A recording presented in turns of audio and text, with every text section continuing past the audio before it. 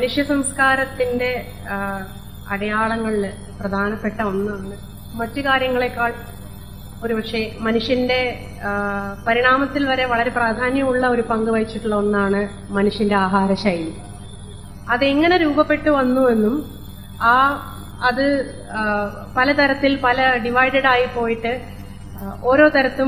ഓരോ നാട്ടിലും ഓരോ രീതിയിലുള്ള ഫുഡ് കൾച്ചർ, അതുപോലെ അതിനൊപ്പം തന്നെ വിലക്കുകൾ, ഫുഡ് ടാബൂസ്, രസകരമായ പല ഫുഡ് ടാബൂസും ലോകത്ത് നിലവിലുണ്ട്. ഫുഡ് ടാബു എന്ന വാക്കിന് മലയാളം ഉണ്ടോ എന്ന് എനിക്കറിയില്ല. വിലക്ക് എന്നല്ലാതെ മാമൂല്. ഓക്കെ, എന്തായാലും ഇത് ഫുഡ് ടാബൂസ്, അത്തരം രസകരമായ ചില ഫുഡ് ടാബൂസ് നമുക്ക് ഇവിടെ പരിശോധിക്കാം. മതത്തിന്റെ ഏറ്റവും പ്രധാനപ്പെട്ട ഫുഡ് ടാബൂസിന്റെ പ്രധാനപ്പെട്ട ഒരു കാരണം മതങ്ങളും വിശ്വാസങ്ങളും, മതങ്ങൾക്ക് മുമ്പുള്ള വിശ്വാസങ്ങളും, ഗോത്രമായി ജീവിച്ചിരുന്ന കാലത്തൊട്ടുള്ള പ്രകൃതിയെ ഭയന്ന മനുഷ്യന്റെ വിശ്വാസങ്ങളെല്ലാം ഇതിന് കാരണമായിട്ടുണ്ട്. രോഗഭയം, രോഗം തെറ്റായി നിർണ്ണയിക്കൽ, ഇന്ന കാരണം കൊണ്ടാണ് ഈ രോഗമുണ്ടായത്, ഈ ഭക്ഷണം കഴിച്ചത് കൊണ്ടാണ് ഈ രോഗമുണ്ടായത് എന്നൊക്കെയുള്ള ചിന്തകൾ, ഇങ്ങനെ പലതും. ആഹാര രീതികളിൽ വിലക്കുകൾ ഒരു ഗോത്രം എന്ന രീതിയിലും മതം എന്ന രീതിയിലും ഒരു റീജിയണലായിട്ട് പ്രാദേശികമായിട്ടും പലതരം വിലക്കുകൾ വരാൻ കാരണമായിട്ടുണ്ട്. മതം ഇത് ഉപയോഗിക്കാനുള്ള പ്രധാന കാരണം പാടില്ലായ്കകളാണ്.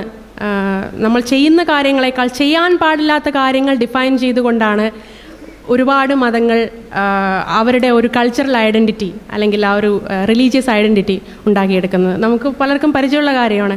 ഇപ്പോൾ അടുത്ത് വന്ന ഏറ്റവും കോൺട്രവേഴ്സ്യൽ ആയിട്ടുള്ള ടോപ്പിക് ബീഫ്. ആ ബീഫ് എന്ന പൊളിറ്റിക്സിൻ്റെ പ്രധാന കാരണം തന്നെ അതിൻ്റെ പേരിൽ ഒരു തരം അഗ്രിഗേഷൻ, ഒരു ഹിന്ദു കൾച്ചറൽ ഐഡൻറ്റിറ്റി ഉണ്ടാക്കിയെടുക്കാം എന്നുള്ളതുകൊണ്ടാണ്. അതേപോലെ തന്നെ ഇസ്ലാമിലെ രീതികൾ നമുക്കറിയാം. പന്നിയിറച്ചി, അതിനൊക്കെ ചരിത്രപരമായ കാരണങ്ങളുണ്ടെന്നുള്ളതുകൊണ്ട് അത് ശരിയായിക്കൊള്ളണമെന്നില്ല, അത് യുക്തിപരമായിക്കൊള്ളണമെന്നില്ല. എന്നാലും പല തരത്തിലുള്ള ഫുഡ് ടാബൂസിന് പല രസകരമായ കാരണങ്ങളും കഥകളും ഉണ്ട്. അതിൽ ചിലത് നമുക്കിവിടെ പരിശോധിക്കാം. അതിനു മുമ്പ് എങ്ങനെയാണ് മനുഷ്യൻ്റെ ആഹാര രീതികൾ ഇങ്ങനെ നിലവിൽ വന്നത്, എന്തുകൊണ്ടാണ് ഇപ്പോൾ മനുഷ്യൻ്റെ പൂർവികർ, ഫുഡ് ആൻഡ് എവല്യൂഷൻ, മനുഷ്യപൂർവികർ എന്ന് ചിമ്പാൻസികളുടെയും മനുഷ്യൻ്റെയും പൊതുപൂർവികർ നോക്കിക്കഴിഞ്ഞാൽ എപ്പോഴും ഇലകൾ, കായ്കൾ, കിഴങ്ങുകൾ അങ്ങനെയുള്ള ചവച്ച് ഭക്ഷിക്കുന്ന ജീവികളായിരുന്നിരിക്കാനാണ് കൂടുതൽ സാധ്യത. സാധ്യതയെന്നല്ല, ആ ജീവികൾ, ഇപ്പോൾ ഉള്ള ചിമ്പാൻസികളെല്ലാം ഇപ്പോൾ അങ്ങനെ തന്നെയാണ്. അതിൽ നിന്ന് എങ്ങനെയാണ് മനുഷ്യൻ ഇങ്ങനെ ഒരു എല്ലാം കഴിക്കുന്ന, അതും പാകം ചെയ്ത് കഴിക്കുന്ന, ഇത്രയും ഡിലീഷ്യസ് ആയിട്ടുള്ള, ലോകമെമ്പാടും ഡിലീഷ്യസ് ആയിട്ടുള്ള വെറൈറ്റികളുള്ള ഫുഡ്, ഒരു ഫുഡ് കൾച്ചർ തന്നെ ഉണ്ടാക്കിയെടുത്ത ഒരു ജീവിയായി മനുഷ്യൻ മാറിയത് എന്നുള്ളത് അതിൻ്റെ പ്രധാനപ്പെട്ട ഒരു റീസൺ. എന്തുകൊണ്ട് ലഭ്യമായ പ്രകൃതി വിഭവങ്ങൾ കഴിച്ച് ശരീരത്തിൻ്റെ പോഷക ആവശ്യങ്ങൾ നിറവേറ്റാൻ കെൽപ്പുള്ള ജീവികളാണ് പൊതുവെ പരിണാമപരമായി അതിജീവിച്ചു വന്നത്. മനുഷ്യൻ്റെ തലച്ചോറിൻ്റെ വളർച്ച, വലിയ തലച്ചോർ, അത് പലപ്പോഴും മറ്റു മൃഗങ്ങളിലെ തലച്ചോർ, പ്രൈമേറ്റ്സിൻ്റെ മറ്റു തലച്ചോറും എല്ലാം പരിശോധിച്ചു കഴിഞ്ഞാൽ വലിയ വയറുള്ള ജീവികൾക്ക് ചെറിയ തലച്ചോറും ചെറിയ വയറുള്ള ജീവികൾക്ക് വലിയ തലച്ചോറും എന്നൊരു ചെറിയ കോറിലേഷൻ കാണാം. അതിൻ്റെ പ്രധാന കാരണം വലിയ തലച്ചോർ എന്ന് പറയുന്നത് ഒരുപാട് ഊർജ്ജം ആവശ്യം വരുന്ന ഒരു പ്രക്രിയയാണ്. നമ്മുടെ വിശ്രമാവസ്ഥയിൽ ശരീരത്തിൻ്റെ 20% ഊർജ്ജമാണ് തലച്ചോറ് ഉപയോഗിക്കുന്നത്. It's A costly organ. അത്രയ്ക്ക് വില പിടിച്ച ഒരു സാധനമാണ് ഇതാണ് നമ്മളാക്കുന്നത്. ഈ ഓർഗൻ കൊണ്ട് നടക്കാൻ നമുക്ക് അത്രയും അധികം എനർജി ആവശ്യമുണ്ട്. ആ എനർജി പച്ചക്കറി എന്ന് പറയാൻ വയ്യ, അത് കാർഷിക സംസ്കാരത്തിനപ്പുറം വന്നതാണ്. അതിനു മുമ്പ് ഹണ്ടർ ഗ്യാദർ ആയിരുന്ന സമയത്തുണ്ടായിരുന്നിരിക്കുക കിഴങ്ങുകൾ, ഇലകൾ, കായ്കൾ, പഴങ്ങൾ, ഇങ്ങനെ പലതും, പുല്ലും എല്ലാം ഭക്ഷിച്ചിട്ടുണ്ടാവും. അതെല്ലാം ലോ കലോറി ഫുഡാണ്. ഇന്നത്തെ കാലത്ത് ലോ കലോറി ഫുഡും ഹൈ കലോറി ഫുഡും വെയിറ്റ് ലോസ് പ്രോഗ്രാമുമായിട്ട് അന്നത്തെ ഇതിനെ കമ്പയർ ചെയ്യരുത്. കാരണം അന്ന് ചുറ്റും ലഭ്യമായത് എന്തോ അതാണ്. ഇന്നത്തെ പോലെ ഒരു ഇൻഡസ്ട്രിയൽ ഫുഡ് കൾച്ചർ അന്നില്ല. ഇന്ന് അതൊക്കെ സാധ്യമാകുന്നത്, നമ്മുടെ ഫുഡ് നമുക്ക് ചോയ്സ് ഉണ്ടാകുന്നത് ആ industrial food industrialised food culture കൊണ്ടാണ്. അന്ന് ചവച്ചിറക്കാവുന്ന ഈ ഇലകളും കിഴങ്ങുകളും മറ്റും ഭക്ഷിച്ച് കൊണ്ടിരുന്നുവെങ്കിൽ ഇത്ര വലിയ ഒരു തലച്ചോറിൻ്റെ വലിയ എന്ന് പറഞ്ഞാൽ 20% എനർജി ആവശ്യം വരുന്ന ഒരു തലച്ചോറിനെ ശരിക്കും കൊണ്ടു നടക്കാൻ മനുഷ്യന് കഴിയുമായിരുന്നില്ല. കാരണം ദിവസം മുഴുവൻ എന്ന് വെച്ചാൽ തിന്നുകൊണ്ടിരിക്കാൻ മാത്രമേ നേരം ഉണ്ടാവുള്ളൂ എന്നർത്ഥം. അത്രയും നേരം ഭക്ഷണം കഴിക്കുകയും ചവയ്ക്കുകയും ചെയ്താൽ ഈ തലച്ചോർ പ്രവർത്തിക്കാൻ ആവശ്യമുള്ള എനർജി മനുഷ്യന് കിട്ടുമായിരുന്നുള്ളൂ. അതെങ്ങനെയാണ് ആ ഒരു വലിയ തലച്ചോറുള്ള ഒരു ജീവിയായി ആ മനുഷ്യൻ്റെ ആ പരിണാമം എങ്ങനെയാണ് അതിജീവിച്ചത് എന്നുള്ള ഉത്തരം നമ്മുടെ ആഹാരമാണ്. അക്കാലത്ത് തന്നെ അത് മാംസാഹാരം കഴിച്ചു തുടങ്ങി എന്നത് ഒരു പ്രധാനപ്പെട്ട റീസണാണ്. ഈയിടെ അടുത്ത് വന്ന റിസർച്ചുകളിൽ പറഞ്ഞിട്ടുള്ള 2 കാര്യങ്ങളാണ്: മാംസാഹാരം, പിന്നെ പാകം ചെയ്ത ആഹാരം. പച്ചയായിട്ട് കഴിക്കുന്നതിന് പകരം വെള്ളത്തിൽ ബോയിൽ ചെയ്തോ ചുട്ടെടുത്തോ കഴിക്കുന്ന ആ 2 രീതികളുമാണ് മനുഷ്യൻ്റെ ഈ എനർജി നീഡ്, ഈ പോഷകത്തിൻ്റെ ആവശ്യം, ഈ ഊർജത്തിൻ്റെ ആവശ്യം, അങ്ങനെയാണ് മനുഷ്യപൂർവികൻ മറികടന്നത്. ഇപ്പോൾ ഒരു എക്സാമ്പിൾ പറയാം. മീറ്റ് ഒരു തരത്തിൽ പറഞ്ഞാൽ ഒരു തരം ബ്രെയിൻ ഗ്രോത്തിനുള്ള ബെസ്റ്റ് പാക്കേജാണ് അന്നത്തെ കാലത്ത്.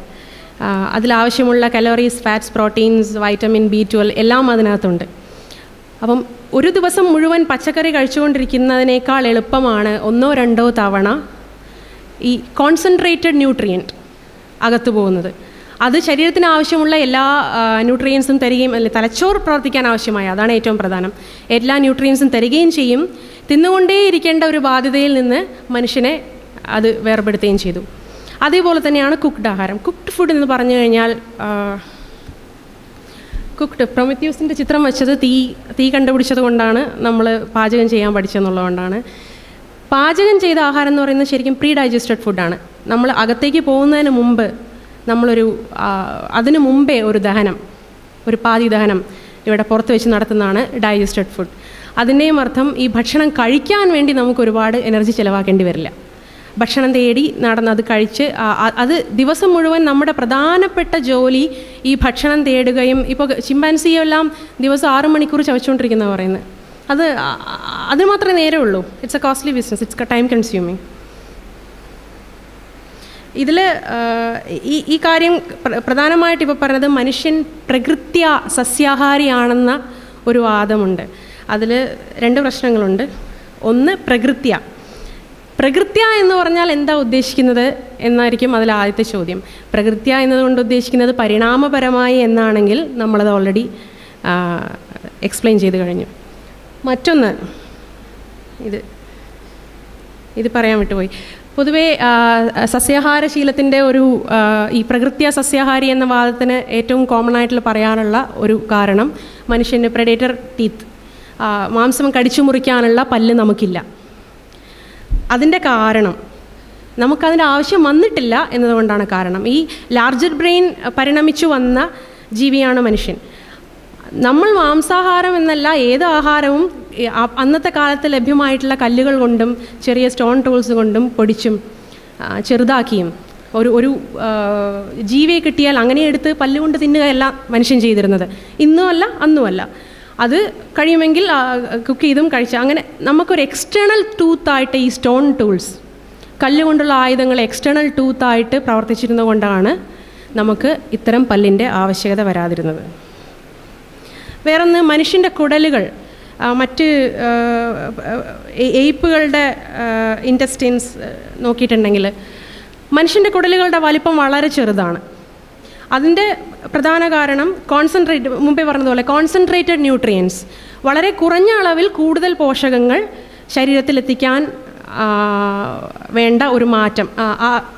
ആ മാറ്റം, ഈ കുടലുകൾ ചെറുതാവുക എന്ന പരിണാമപരമായ മാറ്റം മനുഷ്യൻ അതിജീവിക്കാൻ കാരണം ഇത്തരം concentrated nutrients and cooked food എന്ന കൾച്ചർ നിലവിൽ വന്നതുകൊണ്ടാണ്. വേറെ ആമാശയത്തിൻ്റെ വലുപ്പം നമ്മൾ മുമ്പേ പറഞ്ഞു. ഒരുപാട് ഭക്ഷിക്കേണ്ടി വരുന്ന ഒരു സിറ്റുവേഷനിൽ നിന്ന് മനുഷ്യൻ മോചിതനായത് മനുഷ്യൻ്റെ സാംസ്കാരികമായ ഒരു സിവിലൈസേഷനിലേക്കുള്ള ഡെവലപ്മെൻറ്റ്.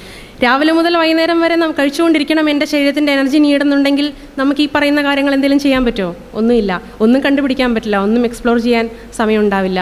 ജീവൻ നിലനിർത്തുക എന്നുള്ളത് മാത്രം ഏറ്റവും പ്രധാനപ്പെട്ട കാര്യമായി പോകും. പിന്നെ താടിയെല്ലുകൾ. ചിമ്പാൻസികളുടെ എല്ലാം താടിയിൽ നോക്കിക്കഴിഞ്ഞാൽ വളരെ സ്ട്രോങ് ആണ്. ഈ ഇലകളും ഇതും മറ്റും ചവച്ചുകൊണ്ട് ഇരിക്കാനുള്ള അത്രയും സ്ട്രോങ് ആണ്. മനുഷ്യൻ്റെ താടിയിലുള്ള അത്രയും സ്ട്രോങ് അല്ല. അത് പറയപ്പെടുന്നത് മനുഷ്യനും ചിമ്പാൻസിയും പിരിഞ്ഞതിന് ശേഷം, എന്നാൽ നിയാൻഡർതാലുമായിട്ട് പിരിയുന്നതിന് മുമ്പേ വന്ന ഒരു ജീനിൻ്റെ നഷ്ടം, ഒരു ഡീആക്ടിവേഷൻ, അതിൻ്റെ പേരുണ്ട്, MYH16 എന്ന് പറയുന്ന ഒരു ജീനിൻ്റെ ഡീആക്ടിവേഷനാണ് മനുഷ്യൻ്റെ താടിയെല്ലുകളുടെ ബലം കുറഞ്ഞു പോകാനുള്ള കാരണം. ആ ഡീആക്ടിവേഷൻ കാരണം പക്ഷേ മനുഷ്യൻ അന്യം നിന്ന് പോയില്ല. മനുഷ്യൻ എന്ന് വെച്ചാൽ മനുഷ്യപൂർവികർ അന്യം നിന്ന് പോയില്ല. കാരണം നമ്മളതിനെ ഹാൻഡിൽ ചെയ്യാൻ ഓൾറെഡി പഠിച്ചിരുന്നു. നമ്മൾ ഓൾറെഡി കുക്ക്ഡ് ഫുഡ് ഉപയോഗിക്കാൻ തുടങ്ങിയിരുന്നു. അതുകൊണ്ട് ഈ താടിയെല്ലുകളുടെ ബലം കുറഞ്ഞു പോയപ്പോഴും പട്ടിണി കിടന്ന് മനുഷ്യൻ്റെ പൂർവിക വംശം നശിച്ചു പോയില്ല. വേറെ ഒരു പ്രാധാന്യമുള്ള മാറ്റം ചരിത്രത്തിൽ വന്നത് ഹണ്ടർ ഗാദറർ സൊസൈറ്റിയിൽ നിന്ന്, വേട്ടയാടി ജീവിക്കുന്നവരിൽ നിന്ന് ഒരു കാർഷിക സംസ്കാരത്തിലേക്ക് മനുഷ്യൻ മാറിയതാണ്. അതൊരു കാർട്ടൂണാണ് എഴുതിയിരിക്കുന്നത്. I M tired of hunting and gathering to but nobody's invented grocery stores yet എന്നാണ്. എനിക്കും ഈ വേട്ടയാടുന്നതൊക്കെ എനിക്കും ബോറടിക്കുന്നുണ്ട്. ഇതുവരെ ആരും ഗ്രോസറി സ്റ്റോഴ്സ് ഒന്നും കണ്ടുപിടിച്ചിട്ടില്ല. അത് ബാലു കാർട്ടൂൺസ് എന്ന് പറയുന്നൊരു രസകരമായ കാർട്ടുകളാണ് പുള്ളിയുടെ. ഈ കൾച്ചറിലുള്ള മാറ്റം മനുഷ്യൻ്റെ ആഹാരശീലത്തിൽ വീണ്ടും വ്യത്യാസം വരുത്തി. കാരണം അതുവരെ ഉണ്ടായിരുന്നത് അവിടെ ചുറ്റും എന്തൊക്കെ ലഭ്യമായിരുന്ന ആഹാരം എന്നായിരുന്നുവെങ്കിൽ, കൃഷി ചെയ്തു തുടങ്ങിയതിന് ശേഷം എന്തൊക്കെ കൃഷി ചെയ്യാനാകും, എന്തെല്ലാം പ്രൊഡ്യൂസ് ചെയ്യാനാകും എന്നതായിരുന്നു. അതിനനുസരിച്ച് മനുഷ്യൻ്റെ ആഹാരശൈലി മാറി വന്നു. അതുകൊണ്ട് ഈ കാട്ടുമൃഗങ്ങളെയും കാട്ടിൽ കിട്ടുന്ന ചെറിയ പ്രാണികൾ എന്താണെന്ന് വെച്ചാൽ അതെല്ലാം കഴിക്കുന്നതിന് പകരം മനുഷ്യൻ ഡൊമസ്റ്റിക്കേറ്റ് ചെയ്യാൻ തുടങ്ങി മൃഗങ്ങളെ. ഒരു 11,000 BC 13 അതുവരെ ആ സമയത്തൊക്കെയാണ് ഈ കാർഷിക സംസ്കാരം പതുക്കെ നിലവിൽ വന്നു തുടങ്ങിയെന്നാണ് പറയുന്നത്. അത് കഴിഞ്ഞ് ഒരു 6000 BC ഒക്കെ എത്തുമ്പോഴത്തേക്കും അത് വളരെയധികം വ്യാപകമാവുകയും ഒരുവിധം ഇന്ന് കാണുന്ന വളർത്തു മൃഗങ്ങളെല്ലാം ആ സമയത്തോടെ ഡൊമസ്റ്റിക്കേറ്റഡ് ആയി. അതുകൊണ്ട് നമ്മുടെ ആഹാര സംസ്കാരത്തിൽ ആ വളർത്തിയിരുന്ന കാർഷിക സംസ്കാരത്തിൻ്റെ ഭാഗമായി വളർത്തിയിരുന്ന മൃഗങ്ങളാണ് പിന്നീട് നമ്മുടെ ആഹാരമായത്. അതുപോലെ നമ്മൾ ഉണ്ടാക്കിയെടുത്ത കൃഷി ചെയ്തെടുത്ത മറ്റ് പച്ചക്കറികളും ധാന്യങ്ങളും എല്ലാം. ഇതൊക്കെ കടന്ന് ഇപ്പോൾ ഇൻഡസ്ട്രിയലൈസ് ഫുഡിൻ്റെ കാലത്താണ് നമ്മൾ ജീവിക്കുന്നത്. അതുകൊണ്ട് തന്നെ ഇപ്പോൾ ഫുഡ് ചോയ്സസ് കൂടുതലാണ്. പുതുതായി വന്നിട്ടുള്ള വളരെ ലേറ്റസ്റ്റായി വന്നിട്ടുള്ള രീതികളാണ് വെജിറ്റേറിയനിസം, വീഗനിസം എന്നൊക്കെ പറയുന്നത്. വെജിറ്റേറിയൻ എന്ന് വെച്ചാൽ പച്ചക്കറികളും പാൽ, അതിൽ തന്നെ പല ഉപവിഭാഗങ്ങളുണ്ട്. ലാക്ടോ വെജിറ്റേറിയൻസ്, പാലും പച്ചക്കറികളും കഴിക്കുന്നവർ. ഓവോ ലാക്ടോ വെജിറ്റേറിയൻസ്, മുട്ട കൂടി കഴിക്കുന്നവർ. അങ്ങനെ ഓവോ വെജിറ്റേറിയൻസ്, പാൽ കഴിക്കില്ല പക്ഷേ മുട്ട കഴിക്കുന്നവർ എന്നൊക്കെ പല വിഭാഗങ്ങളുണ്ട്. വീഗൻ എന്ന് പറയുന്നത് യാതൊരുവിധ അനിമൽ പ്രൊഡക്ട്സും ഉപയോഗിക്കാത്തവരാണ്. ഈ ഫുഡ് ചോയ്സസ് ഒക്കെ ഇന്ന് സാധ്യമായത് ഇന്ന് ഇങ്ങനെ ഒരു കാർഷിക സംസ്കാരവും കഴിഞ്ഞ് ഇൻഡസ്ട്രിയലൈസ്ഡ് ആയ ഫുഡിൻ്റെ ഒരു കാലത്ത് നമ്മൾ എത്തി നിൽക്കുന്നതുകൊണ്ടാണ്. പുരാതന മനുഷ്യൻ്റെ അല്ലെങ്കിൽ മനുഷ്യപൂർവികരുടെ കാര്യത്തിൽ ഇങ്ങനെ ഒരു ചോയ്സ് അവർക്കുണ്ടായിരുന്നില്ല. അവരെ സംബന്ധിച്ചിടത്തോളം ജീവൻ നിലനിർത്തുക, ഉള്ള ആഹാരം വെച്ച് ജീവൻ നിലനിർത്തുക, എനർജി ഉണ്ടാക്കിയെടുക്കുക എന്നതിൽ കവിഞ്ഞ് അവർക്ക് ഇത്തരം ഫുഡ് ചോയ്സസ് ഒന്നും അവർക്ക് ബാധകമായിരുന്നില്ല. ഇനി ആഹാരം മതവുമായും ബലികളുമായും എപ്പോഴും ബന്ധപ്പെട്ടതാണ്. എല്ലാ സംസ്കാരങ്ങളിലും അവനവൻ കഴിച്ചിരുന്ന ആഹാരം തന്നെയാണ് ദൈവത്തിന് ബലിയർപ്പിച്ചിരുന്നത്. ദൈവം എന്ന് പറയുന്നത് ആ പുരാതന ഗോത്രങ്ങളിലൊക്കെ നോക്കുമ്പം പ്രകൃതി ശക്തികളെ ഭയന്നിരുന്ന മനുഷ്യനാണ് അങ്ങനെ ഒരു കോൺസെപ്റ്റ് ഉണ്ടാക്കിയത്. അതുകൊണ്ട് തന്നെ പ്രകൃതി എന്നെ ഉപദ്രവിക്കാതിരിക്കാൻ എൻ്റെ ഫുഡിൻ്റെ ഒരു പങ്ക്, എൻ്റെ ഭക്ഷണത്തിൻ്റെ ഒരു പങ്ക് ഞാൻ കാഴ്ചവെക്കുന്നു എന്നൊരു കോൺസെപ്റ്റാണ് അന്നുണ്ടായിരുന്നത്. അതും ഉള്ളതിൽ സ്പെഷ്യലൈസ്ഡ് ആയ ഫുഡ്, വില കൂടിയ ഭക്ഷണം, ഇതൊക്കെയാണ് ദൈവങ്ങൾക്ക് എന്നും കാഴ്ചവെച്ചത്. ഇതിനെക്കുറിച്ച് കൂടുതൽ ലാസ്റ്റ് സ്ലൈഡ്സിൽ ഇന്ത്യൻ സാഹചര്യം വിശദീകരിക്കുന്നുണ്ട്, അവിടെ പറയാം. ഇനി രസകരമായ കുറച്ച് ഫുഡ് ടാബൂസ് വായിക്കാനിട വന്നത്. ഒന്ന് സിംഗപ്പൂർ. ഇത് സിംഗപ്പൂരിലുള്ള ഒരു ബോർഡാണ്. No ച്യൂയിങ്കം, $1000 fine. ച്യൂയിങ്കം കഴിച്ചു കഴിഞ്ഞാൽ സിംഗപ്പൂരിൽ $1000 ഫൈൻ അടയ്ക്കേണ്ടി വരും. ഇത് ഞാൻ അറിഞ്ഞത് വളരെ തമാശയാണ്. 2012 എൻ്റെ ഹസ്ബൻഡ് സിംഗപ്പൂരിൽ ഒരു ഡെപ്യൂട്ടേഷനിൽ പോയ സമയത്ത് ആ രാജ്യം ഒന്ന് കാണാൻ വേണ്ടി ഞാൻ ഒരു 2 ആഴ്ച അവിടെ പോയിരുന്നു. അപ്പോൾ പുള്ളിയുടെ ഒരു കസിൻ ഫാമിലി അവിടെയുണ്ട്. കുറേ പേര്, അച്ഛനും അമ്മയും മകനും മകളും അവരുടെ സ്പൗസസും എല്ലാവരും ചേർന്നാണ് വലിയൊരു വീട്ടിൽ ജീവിക്കുന്നത്. അപ്പം അവിടെ ഇപ്പോൾ ഈ റൂം ഷെയറിങ് കൾച്ചർ വളരെ കൂടുതലാണ് സിംഗപ്പൂർ. അപ്പം ഞാൻ ഫ്ലൈറ്റിൽ വന്ന് ബാഗ് തുറന്ന് എൻ്റെ കയ്യിലുള്ള ഈ എന്താ പറയുക പാസ്പോർട്ടൊക്കെ എടുത്ത് പുറത്ത് വെച്ച് അതിൻ്റെ കൂട്ടത്തു നിന്ന് ഒരു ഓർബിറ്റ് ചൂയിങ്കം ഒരു വലിയ പാക്കറ്റ് വാങ്ങിയിട്ടുണ്ടായിരുന്നു. കാരണം ഫ്ലൈറ്റിൽ നിന്ന് വല്ല വയ്ക്കാൻ പറ്റിയില്ലെങ്കിലോ എന്ന് പറഞ്ഞ് സമയം കിട്ടിയില്ലെങ്കിൽ ചൂയിങ്കം ചോദിച്ചു ഇവരെ വായ്നാറ്റമായിട്ട് അവരുടെ മുമ്പിൽ പോകണ്ടല്ലോ എന്ന് വെച്ച് വാങ്ങിയതാണ്. അതെടുത്ത് പുറത്ത് വെച്ചതേ ഉള്ളൂ, എല്ലാവരും ഓടി വന്ന് ഓരോ പീസ് എടുത്ത് കഴിച്ച് ഒരൊറ്റ മിനിറ്റിൽ ആ ഫുൾ പാക്കറ്റ് കാലിയായി. എനിക്കൊന്നും മനസ്സിലായില്ല, ഇവരൊന്നും ചൂയിങ്കം കണ്ടിട്ടില്ലേ, അത് ഇവിടെ ഓർബിറ്റ് കിട്ടില്ലേ. പിന്നെയാണ് മനസ്സിലാവുന്നത് സിംഗപ്പൂരിൽ ചൂയിങ്കം ബാൻഡാണ്. അങ്ങനെ ജീവിതത്തിൽ ആദ്യമായിട്ട് ഞാനൊരു സ്മഗ്ലറായി, ചൂയിങ്കം സ്മഗ്ലർ. അങ്ങനെ ഒരു എക്സ്പീരിയൻസ് ഉള്ളത് കാരണം ഈ ടാബു ഞാൻ എവിടെ പോയാലും മറക്കില്ല. അതിൻ്റെ കാരണവും തമാശയാണ്. സിംഗപ്പൂരിലുള്ളവർക്ക് എപ്പോഴും ഈ എല്ലായിടത്തും കൊണ്ട് ചൂയിങ്കം ഒട്ടിച്ചു വയ്ക്കുന്നൊരു സ്വഭാവം ഉണ്ടായിരുന്നു. അത് ആദ്യമൊന്നും അത്ര വലിയ ശല്യം ഉണ്ടാക്കിയിട്ടില്ല. പക്ഷേ 87 മറ്റോ ആണ് അവിടെ MRT എന്ന് പറയുന്ന മെട്രോ ട്രെയിൻ റെയിൽവേ ഇത് നിലവിൽ വരുന്നത്. അതിന് ഓട്ടോമാറ്റിക് ഡോസാണ്, സെൻസർ വെച്ചിട്ടുള്ള ഡോസാണ്. അത് വന്നപ്പം ആൾക്കാരെ കൊണ്ടുപോയി അതിൻ്റെ സെൻസർ ബട്ടണിൽ ചൂയിങ്കം ഒട്ടിച്ചു വയ്ക്കാൻ തുടങ്ങി. അങ്ങനെ train sensor work ചെയ്യാതാവുകയും train delays വരികയും ചെയ്തു കഴിഞ്ഞപ്പം അടുത്ത തവണ അവർ അന്നത്തെ ഭരണാധികാരി കൊണ്ടുവന്ന നിയമമാണ് ഇനി തൊട്ട് സിംഗപ്പൂരിൽ ചൂയിങ്കം വിൽക്കാനോ വാങ്ങാനോ ഉപയോഗിക്കാനോ പാടില്ല. ഒരേ ഒരു എക്സെപ്ഷൻ നിക്കോട്ടിൻ, ഈ പുകവലിയിൽ നിന്ന് പുറത്ത് കിടക്കാൻ വേണ്ടി ചവയ്ക്കുന്ന നിക്കോട്ടിൻ ഗം മാത്രമാണ്. അവിടെ പുറത്ത് ബിയർ അടിക്കാം, കുഴപ്പമില്ല. വഴിയിലൊക്കെ നിന്ന് ആൾക്കാർ ബിയർ കഴിക്കുന്നുണ്ടാവും, പക്ഷേ ചൂയിങ്കം ചവച്ചൂടാം. സീരിയസ് ആയ പ്രശ്നമാണ്. അതുപോലെ അറിയപ്പെടുന്ന പൊതുവേ ടാബൂസ് ആയിട്ടുള്ള വളർത്തുമൃഗങ്ങൾ, ചോമന മൃഗങ്ങൾ, പെറ്റ് അനിമൽസ് പൊതുവേ ഒരുവിധം വെസ്റ്റേൺ കൺട്രീസിലെല്ലാം ടാബുവാണ്. പട്ടിയിറച്ചി പൊതുവേ ആരും കഴിക്കാറില്ല. ചില സ്ഥലങ്ങളിൽ കൊറിയ, വിയറ്റ്നാം, ചൈന അങ്ങനെ ചില സ്ഥലങ്ങളിൽ കഴിക്കാറുണ്ടെങ്കിലും അതൊരു കോമൺ ആയിട്ടുള്ള ഐറ്റം അല്ല. പൂച്ചയിറച്ചി അതുപോലെ തന്നെ ഒരുപാട് പേരൊന്നും കഴിക്കാറില്ല. കുതിരയിറച്ചിയും പൊതുവേ പാശ്ചാത്യർ കഴിക്കില്ലെങ്കിലും ഫ്രാൻസ്, ഇറ്റലി എന്നിടങ്ങളിലൊക്കെ ഹോസ് മീറ്റ് ഒരു ഡെലിക്കസിയാണെന്ന്, ചിലയിടങ്ങളിൽ ഡെലിക്കസിയാണെന്ന് കേട്ടിട്ടുണ്ട്. വേറൊന്ന് പൊതുവേ എല്ലാവരും ഒഴിവാക്കുന്ന ഒന്ന് എലികളാണ്. വൃത്തിയില്ലായ്മയുടെ അൺക്ലീൻ എന്ന് കരുതുന്നതുകൊണ്ടാണ് എലികളെ ഒഴിവാക്കുന്നത്. പക്ഷേ ഗിനിപ്പിക്കിൻ്റെ ഇറച്ചി സൗത്ത് അമേരിക്കയിലെല്ലാം ഉപയോഗിക്കാറുണ്ട്. പക്ഷേ ബാക്കിയുള്ള പാശ്ചാത്യ രാജ്യങ്ങളിൽ അതും ഒരു ടാബുവാണ്. സോമാലിയയിൽ ഇനിയും രസകരമായ മറ്റൊന്നുണ്ട്. അവരിൽ ഒരുപാട് ഗോത്രങ്ങൾ അവിടെ മത്സ്യം ഉപയോഗിക്കില്ല എന്ന് മാത്രമല്ല, മത്സ്യം കഴിക്കുന്ന ഗോത്രത്തിൽ നിന്ന് അവർ വിവാഹം ചെയ്യുകയില്ല. അതിൻ്റെ കാരണം വ്യക്തമല്ല. നമുക്കുണ്ടല്ലോ അതുപോലെ വെജിറ്റേറിയൻ, നോൺ വെജിറ്റേറിയൻ കഴിക്കുന്നവരെ വിവാഹം കഴിക്കില്ല. അതുപോലെ എന്തെങ്കിലും സോഷ്യൽ ഹൈറാർക്കി ഉണ്ടോ എന്നറിയില്ല. പക്ഷേ ഇൻ്റർ മാരേജ് ചെയ്യില്ല മത്സ്യം കഴിക്കുന്ന ഫാമിലി. ഇത് വെസ്റ്റ് മലേഷ്യയിലുള്ള ഒരു ട്രൈബ്സ്, ഒറാങ് അസലി എന്നാണ് അത് വായിക്കേണ്ടതെന്ന് തോന്നുന്നു. ഇവരുടെ ആചാരങ്ങൾ ഇതിൽ കൂടുതലും ഗർഭിണികൾക്കാണ് ഈ നിയമങ്ങൾ. അവരുടെ വിശ്വാസം മൃഗങ്ങൾക്കെല്ലാം ഒരു വ്യത്യസ്ത സ്ട്രെങ്ത്തുള്ള സ്പിരിറ്റ്, ആത്മാവുണ്ട്. അപ്പോൾ ഈ മൃഗങ്ങളുടെ സൈസിനനുസരിച്ചാണ് ഈ ആത്മാവ്. എന്ന് വെച്ചാൽ അണ്ണാന് ചെറിയ സ്പിരിറ്റ്, ആനയ്ക്ക് വലിയ സ്പിരിറ്റ്, ഇങ്ങനെയൊക്കെയാണ്. അപ്പോൾ ഗർഭിണി ആയിക്കഴിഞ്ഞാൽ കുഞ്ഞ് ഉദരത്തിലുള്ളത് കൊണ്ട് ഈ വലിയ സ്പിരിറ്റുകളെ താങ്ങാനാവാതെ കുഞ്ഞ് മിസ്കാരേജ് ആവും എന്നൊരു വിശ്വാസമുള്ളതുകൊണ്ട് ഗർഭിണികൾ ചെറിയ മൃഗങ്ങളെ മാത്രമേ കഴിക്കാൻ പാടുള്ളൂ. എന്ന് വെച്ചാൽ അണ്ണാൻ, തവള, ഈ ചെറിയ പക്ഷികൾ, മത്സ്യം ഇതൊക്കെ കഴിക്കാം. വലിയ മീറ്റ് കഴിച്ചുവിടാം. ഇത് ഗർഭിണികൾ മാത്രം പിന്തുടർന്നാൽ പോരാ, കുഞ്ഞിൻ്റെ അച്ഛനും കൂടെ പിന്തുടരേണ്ടതുണ്ട്. ഇതേ നിയമങ്ങൾ തന്നെ 4 വയസ്സ് വരെ കുഞ്ഞുങ്ങൾക്കുണ്ട്. കുഞ്ഞ് ജനിച്ചു കഴിഞ്ഞാലും 4 വയസ്സ് വരെ ഈ ചെറിയ വീക്ക് സ്പിരിറ്റുള്ള, അതിന് താങ്ങാൻ കഴിയുന്ന ആത്മാവുള്ള മൃഗങ്ങളെ മാത്രമേ കഴിക്കാൻ പാടുള്ളൂ. ബാക്കി മൃഗങ്ങൾ കുഞ്ഞുങ്ങളും കഴിക്കാൻ പാടില്ല.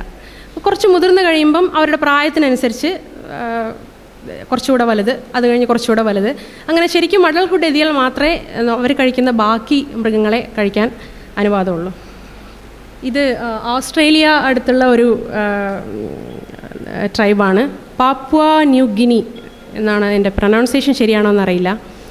ഇവിടെയും കൂടുതലും ഫുഡ് ടാബൂസ് അപ്ലൈഡ് ആയിട്ടുള്ളത് പ്രഗ്നൻ്റ് ആയിട്ടുള്ള സ്ത്രീകൾക്കാണ്. പ്രഗ്നൻ്റ് അല്ല, പ്രഗ്നൻസിക്കുണ്ട്, മുട്ട കഴിക്കാൻ പാടില്ല, മത്സ്യം കഴിക്കാൻ പാടില്ല എന്നെല്ലാം ഉണ്ട്. സ്ത്രീകൾക്ക് ആർത്തവ സമയത്ത് കഴിക്കാൻ പാടില്ലാത്ത ഒരു ലിസ്റ്റുണ്ട്. ഫ്രഷ് മീറ്റ് കഴിക്കാൻ പാടില്ല, സ്മോക്ഡ് മീറ്റ് അങ്ങനത്തെ എല്ലാം കഴിക്കാം. വാഴപ്പഴം കഴിക്കാൻ പാടില്ല, പിന്നെ ചുവന്ന നിറമുള്ള ഒരു പഴവും കഴിക്കാൻ പാടില്ല. ഇത് ഇങ്ങനെ കഴിക്കാൻ പാടില്ല എന്ന് പറയുന്ന അത് ഗർഭിണിക്ക് എന്തെങ്കിലും പറ്റുമെന്നുള്ള, ആർത്തവക്കാരിക്ക് എന്തെങ്കിലും പറ്റുമെന്നുള്ളത് കൊണ്ടല്ല ഈ നിയമം. അതും രസകരമാണ്. ഇപ്പോൾ കെണി വെച്ച് പിടിച്ചൊരു മൃഗമാണെന്ന് വയ്ക്കുക, അതിൻ്റെ മാംസം ആർത്തവമുള്ളൊരു സ്ത്രീ ഭക്ഷിച്ചാൽ പിന്നെ കെണിയിൽ മൃഗങ്ങൾ വീഴില്ല എന്നാണ് വിശ്വാസം. അതേപോലെ നായ്ക്കളെ വെച്ചിട്ട് മണം പിടിച്ച്, നായ്ക്കളെ കൊണ്ടാണ് ഈ മൃഗങ്ങളെ പിടിച്ചതെങ്കിൽ ആ നായ്ക്ക് മണം പിടിക്കാനുള്ള ശേഷി അതോടുകൂടെ എന്നെന്നുമായിട്ട് നഷ്ടപ്പെട്ടു പോകും എന്നൊരു വിശ്വാസം.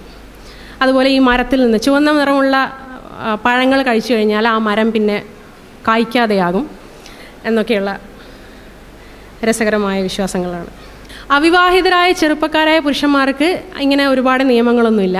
പക്ഷെ വിവാഹം കഴിഞ്ഞാൽ ഭാര്യ ഫോളോ ചെയ്യുന്ന, എന്നുവെച്ചാൽ വിവാഹം കഴിഞ്ഞാൽ ഭാര്യ ഫോളോ ചെയ്യുന്ന, സ്ത്രീകൾ ഫോളോ ചെയ്യുന്ന അതേ നിയമങ്ങൾ പുരുഷനും ഫോളോ ചെയ്യേണ്ടതുണ്ട്. എന്നുവെച്ചാൽ ഫ്രഷ് മീറ്റ് കഴിച്ചുകൂടാ, പുകയിൽ വെച്ച സ്മോക്ഡ് മീറ്റ് മാത്രമേ കഴിക്കാൻ പാടുള്ളൂ എന്നൊക്കെ. അടുത്തത് നൈജീരിയ, ജമൈക്ക എന്നീ ആഫ്രിക്കൻ സ്ഥലങ്ങളിൽ ചിലയിടത്തുള്ളൊരു, നൈജീരിയയിലുള്ളൊരു വിശ്വാസമാണ് മുട്ട കഴിക്കുന്ന കുട്ടികൾ കള്ളന്മാരായി മാറും, അതുകൊണ്ട് കുഞ്ഞുങ്ങൾക്ക് മുട്ട കൊടുത്തുകൂടാ. അത് നമ്മുടെ ഇവർക്ക് ഇഷ്ടപ്പെടുമായിരിക്കും. മുട്ട കഴിക്കുന്നത് വയലൻസിന്, നോൺ വെജ് കാരണമാകുമെന്ന് പറഞ്ഞ് സ്കൂളുകളിൽ മുട്ട നിരോധിച്ച രാജ്യമല്ലേ. തേങ്ങാപ്പാൽ കഴിച്ചാൽ കുട്ടികളുടെ ബുദ്ധി നഷ്ടപ്പെടും, ഇൻ്റലക്ച്വൽ കപ്പാസിറ്റി കുറയും. അതുപോലെ ഗർഭിണികൾ ചേനക്കിഴങ്ങ് കഴിച്ചു കഴിഞ്ഞാൽ കുട്ടി വലുതാവുകയും പ്രസവത്തിന് ബുദ്ധിമുട്ടുണ്ടാവുകയും ചെയ്യും എന്നൊക്കെയാണ് വിശ്വാസം. അതുപോലെ വേറെ എന്നുള്ളത് ജമൈക്കയിലാണ്. സംസാരിച്ച് തുടങ്ങാത്ത കുട്ടികൾ ചിക്കൻ കഴിച്ചാൽ ആ കുട്ടി ഒരിക്കലും സംസാരിക്കില്ല എന്ന് പേടികൊണ്ട് അവർ കുട്ടികൾക്ക് ചിക്കൻ കൊടുക്കില്ല. പകുതി മുട്ട കഴിച്ചാൽ, അവിടെ ഫുൾ മുട്ടയല്ല, കാരണം അറിയില്ല, പകുതി മുട്ടയായിട്ട് കഴിച്ചാൽ കുട്ടി കള്ളനാവും. ഫുള്ള് കഴിച്ചാൽ കുഴപ്പമില്ലാന്ന് തോന്നുന്നു, അതിൻ്റെ ലോജിക്ക് അറിയില്ല. ഇതിനൊന്നും ലോജിക്ക് അന്വേഷിക്കേണ്ട കാര്യവുമില്ല, വെറും കൗതുക വാർത്തകൾ മാത്രമാണ്. പിന്നെ വേറൊന്നുള്ളത്, ഫീഡിങ് ബോട്ടിൽ ഫീഡ് ചെയ്ത് കഴിഞ്ഞാൽ ആ കുഞ്ഞ് വളരുമ്പം കള്ളുകുടിയനാകും എന്നാണ് വേറൊരു വിശ്വാസം. ഇപ്പം നേരത്തെ മുമ്പേ ഗോത്രങ്ങളിലും കണ്ടതുപോലെ കൂടുതൽ ഈ ആഹാര വിലക്കുകൾ ആപ്ലിക്കബിൾ ആയിട്ടുള്ളത് ഗർഭിണികൾക്കാണ്. നമ്മുടെ നാട്ടിലുണ്ട് ഇങ്ങനെ ഒരുപാട്. ഇപ്പോൾ ഉദാഹരണത്തിന് പപ്പായ കഴിച്ചൂടാ, പൈനാപ്പിൾ കഴിച്ചൂടാ, എള്ള് കഴിച്ചൂടാ എന്നെല്ലാം പറയും. ഇതൊക്കെ ശരീരത്തിൽ ചൂടുണ്ടാക്കുന്ന കാര്യങ്ങളാണെന്നാണ് വിശ്വസിക്കുന്നത്. ഞാൻ ഡോക്ടറോട് അന്വേഷിച്ചുള്ളത് എനിക്ക് മനസ്സിലായത് ഇതിനൊന്നും യാതൊരു ശാസ്ത്രീയ അടിത്തറയില്ല, വെറും നാട്ടറിവ് അല്ലെങ്കിൽ വിശ്വാസം മാത്രമാണ്. ചൈനയിൽ നേരെ തിരിച്ചാണ്. മിസ്കാരേജ് ആവാൻ സാധ്യത ചൂടുള്ളത് കഴിച്ചാലല്ല, ഐസ്ക്രീം തുടങ്ങിയ വാട്ടർ മെലൺ എന്നൊക്കെയുള്ള തണുപ്പ് എന്നവർ വിശ്വസിക്കുന്ന ഭക്ഷണങ്ങൾ കഴിച്ചാണ് അത്രേ ചൈനക്കാർക്ക് റിലീജിയസ് ഫുഡ് ടാബൂസ്. ഇത് നമ്മളൊരു പക്ഷേ ഏറ്റവും ഫെമിലിയർ ആയിട്ടുള്ള ആഹാര വിലക്കുകൾ ഇതായിരിക്കും, ഗോത്രങ്ങളെ പറ്റി കേട്ടിട്ടില്ലെങ്കിലും. ജൂത സമൂഹത്തിലുള്ള പ്രധാനപ്പെട്ട വിലക്ക് കോഷർ എന്നറിയപ്പെടുന്ന ഫുഡ് ഹാബിറ്റ്സ് ആണ്. അതിൽ പ്രധാന ആംഫീബിയസ് ആയിട്ടുള്ള ഒന്നിനെയും അവർ കഴിക്കില്ല. എന്ന് വെച്ചാൽ വെള്ളത്തിലും കരയിലും ഒരുപോലെ ജീവിക്കുന്ന തവള, മുതല, ആമ, പാമ്പ് ഇതൊന്നും അവർക്ക് അനുവദനീയമല്ല. ചില മത്സ്യങ്ങൾ കഴിക്കാം, പക്ഷേ സീ ഫുഡ്, ഇപ്പോൾ ഫിൻസ് ആൻഡ് സ്കെയിൽസ്, മത്സ്യത്തിൻ്റെ ഇതില്ലാത്ത സീ ഫുഡ് കഴിച്ചുകൂടാ. അതുകൊണ്ട് ഷെൽ ഫുഡൊന്നും അവർ കഴിക്കില്ല. പ്രാണികൾ കഴിച്ചുകൂടാ. പ്രാണികൾ ഭക്ഷണത്തിൽ പെട്ടുപോകുന്നത് പോലും വലിയൊരു പ്രശ്നമാണ്. പിന്നെ ആ ഭക്ഷണം അങ്ങനെ ഡിസ്കാർഡ് ചെയ്യാനേ നിവൃത്തിയുള്ളൂ. അടുത്തത്, ഇത് എല്ലാവർക്കും അറിയാവുന്നതായിരിക്കും. പൊതുവേ ഇസ്ലാമിൽ ഹറാമായിട്ടുള്ള കാര്യം പന്നിയിറച്ചിയാണ്. പക്ഷെ പന്നിയിറച്ചി മാത്രമല്ല ഹറാമായിട്ടുള്ളത്, പ്രെഡേറ്റർ അനിമൽസ് എല്ലാം ഇസ്ലാമിൽ ഹറാമാണെന്നാണ് പറയുന്നത്. എന്ന് വെച്ചാൽ സസ്യാഹാരികളായ മൃഗങ്ങളെ മാത്രമേ കഴിക്കാൻ പാടുള്ളൂ. പ്രെഡേറ്ററായിട്ടുള്ള മാംസാഹാരികളായ മൃഗങ്ങളെ കൊന്നു തിന്നാൻ പാടില്ല എന്നാണ് നിയമം. വേറൊന്ന് രസകരമായിട്ടുള്ളത്, ഇത്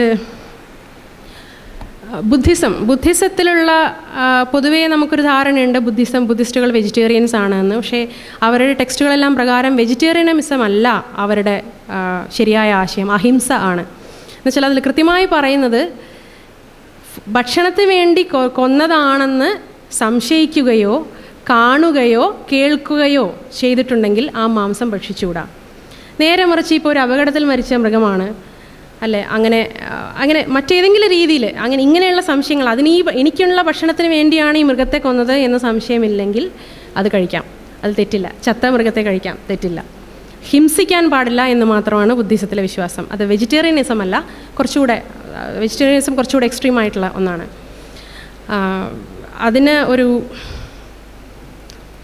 ഒരുപാട് ബുദ്ധിസ്റ്റുകൾ മതപ്രചരണത്തിന് വേണ്ടി പോയ നാടുകളിൽ അവരുടെ ഫുഡ് കൾച്ചറുമായി ഒത്തുജീവിക്കാനൊക്കെ ശ്രമിച്ചിരുന്നു. അവരുടെ പ്രധാനപ്പെട്ട ഉദ്ദേശം മതം പ്രചരിപ്പിക്കുക എന്നുള്ളതായതുകൊണ്ട് തന്നെ, എന്നുവെച്ചാൽ അഹിംസാ പ്രചരണമായതുകൊണ്ട് തന്നെ ആ രീതിയിലുള്ള കോംപ്രമൈസസ് പലയിടത്തും വരുത്തിയിരുന്നു. അടുത്തത് ജെയിൻ ഫുഡ് കുറച്ചുകൂടെ സ്ട്രിക്റ്റാണ്. സ്ട്രിക്റ്റ് വെജിറ്റേറിയൻസ് ആണ്. സ്ട്രിക്റ്റ് വെജിറ്റേറിയൻസ് മാത്രമല്ല, അവർക്ക് സസ്യങ്ങളിലൊരു ഹൈറാർക്കി ഉണ്ട്. അതായത് ഈ ധാന്യങ്ങൾ, വീറ്റ് മുതലായ പച്ചക്കറികളും അതിനേക്കാൾ മുതിർന്ന ഒരു ഹൈറാർക്കിയിലാണ് ഇവർ ഈ കിഴങ്ങ് വർഗ്ഗത്തെ വെച്ചേക്കുന്നത്. അതും കഴിഞ്ഞിട്ടാണ് മനുഷ്യൻ. അതുകൊണ്ട് ഉള്ളി കഴിക്കാൻ പാടില്ല. വെജിറ്റേറിയൻ ആണെന്നുള്ളതിന് പുറമെ ഉള്ളിയും മറ്റ് കിഴങ്ങ് വർഗ്ഗങ്ങളും കഴിക്കാൻ പാടില്ല. അതിന് വേറൊരു കാരണം പറയുന്നത്, കിഴങ്ങ് എടുക്കുക എന്ന് പറയുമ്പോൾ ഒരു സസ്യത്തെ മുഴുവനായി കൊല്ലുകയാണ്, വിത്തെടുക്കുമ്പോൾ അങ്ങനെയല്ല എന്നാണ്. ഇത് ചർച്ച് ഓഫ് ജീസസ് ക്രൈസ്റ്റ്, ക്രിസ്ത്യാനിറ്റിയിൽ ഇതുപോലെ ഒരുപാട് ടാബൂസ് പഴയ നിയമത്തിലുണ്ട്. പക്ഷേ ഇന്നത്തെ കാലത്ത് അത് ഫോളോ ചെയ്യുന്നവർ വളരെ കുറവാണ്. പഴയ നിയമത്തിൽ ഒട്ടകത്തെ തിന്നാൻ പാടില്ല, ഒട്ടകപക്ഷി, അങ്ങനെ ഒരു ലിസ്റ്റ് തന്നെയുണ്ട് തിന്നാൻ പാടില്ലാത്ത മൃഗങ്ങളുടേത്. Church of Jesus Christ of lateral day science എന്ന് പറയുന്ന ഒരു ഗ്രൂപ്പ്, ഒരു സഭ, അവർക്ക് കാപ്പിയും ചായയൊന്നും കുടിക്കാൻ പാടില്ല, കോഫി ടീ വിരുദ്ധമാണ്. വേറൊന്ന് യാസീദീസിൻ്റെ അത് രസകരമായ ഒന്നാണ്. ലെറ്റ്യൂസ്. എന്തുകൊണ്ട് ലെറ്റ്യൂസ് തിന്നാൻ പാടില്ല എന്ന് പറയുന്നത് ആലോചിക്കുമ്പോൾ ഒരു അത്ഭുതം തോന്നാം. അതിന് പിന്നിലൊരു കഥയുണ്ട്. 13-ാം നൂറ്റാണ്ടിൽ മൊസൂൾ ഭരിച്ചിരുന്നൊരു രാജാവ് ഒരു യാസീദി പുരോഹിതനെ എക്സിക്യൂട്ട് ചെയ്തപ്പം ചുറ്റും കൂടിയിരുന്ന ജനം കല്ലിനു പകരം ഈ ലെറ്റ്യൂസിൻ്റെ ഒരു ഹെഡ് അതിനകത്തുള്ള സാധനം വെച്ച് എറിഞ്ഞു എന്നാണ് പറയുന്നത്. അതുകൊണ്ട് ആ ഓർമ്മ കാരണം യാസീദികൾക്ക് ഈ പച്ചക്കറി അനുവദനീയമല്ല. ഇനി ഇന്ത്യൻ സിറ്റുവേഷൻ, ഇത് ഒരുപാട് പറയാനുള്ളതാണ്. ഇന്ത്യൻ സിറ്റുവേഷനിൽ ഇപ്പോഴത്തെ ഫുഡ് ടാബൂസിനെ പറ്റി പറയുമ്പം ആദ്യം തൊട്ട് തുടങ്ങണം. വേദകാലത്ത് ഇന്ന് നിലവിലുള്ള ഹിന്ദു മതം അല്ലെങ്കിൽ അങ്ങനെ ആ ഒരു ആചാരങ്ങളൊന്നുമല്ല വേദകാലത്ത് ഇന്ത്യയിൽ നിലവിലുണ്ടായിരുന്നത്. അന്ന് മൃഗബലി വളരെ വളരെ പോപ്പുലറായിരുന്ന ഒരു കാലമായിരുന്നു. മൃഗബലി നടത്തിയിരുന്നത് പുരോഹിതരായിരുന്നു. പുരോഹിതരെന്ന് പറഞ്ഞാൽ ബ്രാഹ്മണർ. ഈ ബലി എന്ന് പറയുന്നത് ഇന്നത്തെ വിഗ്രഹാരാധന പോലും പുതുതാണ്. വേദകാലത്ത് വിഗ്രഹാരാധനയൊന്നുമില്ല. ബുദ്ധിസ്റ്റുകളെ എതിർക്കാൻ വേണ്ടി ആ ഒരു കോമ്പറ്റീഷൻ്റെ ഭാഗമായിട്ടാണ് പിന്നീട് വിഗ്രഹാരാധന പോലും വന്നത് എന്ന് പറയുന്നത്. അതിനു മുമ്പ് ഈ യജ്ഞങ്ങളിലും യാഗങ്ങളിലും മാത്രം അധിഷ്ഠിതമായ ഒരു മതമായിരുന്നു വേദമതം. ഹിന്ദു എന്ന പേരൊക്കെ പിന്നീട് വന്നതാണല്ലോ. വേദമതം എന്ന് നമുക്ക് തൽക്കാലം വിളിക്കാം. അതിനകത്ത് ഈ ഓരോന്നിനും ഓരോ കർമ്മങ്ങളുണ്ട്. ഇപ്പോൾ രാജാക്കന്മാർക്ക് ഈ ഓരോ യാഗങ്ങൾ, അശ്വമേധവും രാജസൂയവും, അങ്ങനെ ഓരോ യാഗങ്ങളുണ്ട്. അതുപോലെ ഗൃഹസ്ഥർക്ക് കുട്ടികൾ ജനിക്കാൻ വേണ്ടി, അതിനുവേണ്ടി, ഇങ്ങനെ കാശുണ്ടാകാൻ വേണ്ടി എന്ന് പറഞ്ഞ് ഓരോന്നിനും ഓരോ വ്യത്യസ്തമായ യാഗങ്ങളും യജ്ഞങ്ങളും ഉണ്ടായിരുന്നു. എല്ലാത്തിൻ്റെയും പ്രധാനമായ ഘടകം മൃഗബലിയായിരുന്നു. അതിൽ ഏറ്റവും വിശിഷ്ടമായ മൃഗങ്ങളിൽ ഒന്നായിരുന്നു പശു. ഇങ്ങനെ പശുവിനെ ബലി കഴിച്ച് ദേവപ്രീതി നേടിയിരുന്ന ഒരു സംസ്കാരമാണ് വേദസംസ്കാരം. അതിന് ഒരുപാട് തെളിവുകൾ ഋഗ്വേദത്തിലും ബ്രാഹ്മണ ഗ്രന്ഥങ്ങൾ, തൈത്തീരീയ ബ്രാഹ്മണം, ശതപഥ ബ്രാഹ്മണം എന്നൊക്കെ പറയുന്ന ഒരുപാട് ഗ്രന്ഥങ്ങൾ അക്കാലത്തേതുണ്ട്. ആ വേദകാലം തൊട്ട് മധ്യകാലം വരെയുള്ള ഈ ഗ്രന്ഥങ്ങൾ പരിശോധിച്ചു കഴിഞ്ഞാൽ അവിടെ വളരെ ഗ്രാജുവൽ ആയിട്ടുള്ള ഒരു മാറ്റം കാണാം.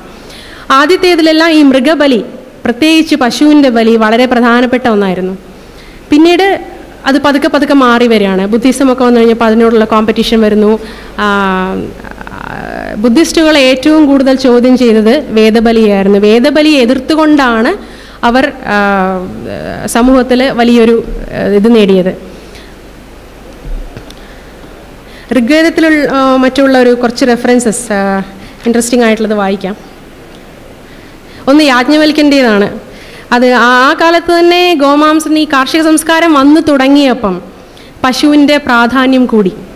പശു ഒരു കൃഷിക്ക് വളരെയധികം ഉപയോഗപ്പെടുന്ന ഒരു മൃഗമായി മാറിയതുകൊണ്ട് ഒരുപാട് പേര് അതിനെ ബലി കഴിക്കാൻ തയ്യാറാവാത്ത ഒരവസ്ഥ വന്നിരുന്നു. അതുകൊണ്ടാണ് ഹിന്ദു മതത്തേക്കാൾ പലപ്പോഴും രാജസദസ്സുകളിലും പൊതുജനങ്ങളുടെ ഇടയിലൊക്കെ ഈ വേദബലിയെ എതിർക്കുന്ന ബുദ്ധമതത്തിന് വേര് പിടിക്കാൻ പറ്റിയത്. അങ്ങനെ ആ ഒരു സിറ്റുവേഷനിൽ അവരോട് കോമ്പറ്റ് ചെയ്യാൻ വേണ്ടി ബ്രാഹ്മണർ വേദബലി ഉപേക്ഷിക്കുകയും ആ ഗോഹത്യ പതുക്കെ നിരോധിച്ചു കൊണ്ടുവരികയും അവർ സ്വയം വെജിറ്റേറിയൻസായി പൂർണ്ണ എന്ന് വെച്ചാൽ ബുദ്ധിസ്റ്റുകളെക്കാൾ ഒരുപടി മേലെ നിൽക്കണമല്ലോ. അവർ അഹിംസ മാത്രമേ പറയുന്നുള്ളൂ, വെജിറ്റേറിയൻ കഴിക്കണമെന്ന് പറയുന്നില്ല. അവർ പറയുന്നത് കൊല്ലരുത്, തിന്നാം, കൊന്നു തിന്നരുത് എന്നാണ്. അതുകൊണ്ട് ഇവർ പൂർണ്ണമായും വെജിറ്റേറിയൻസ് ആയിട്ട് മാറി.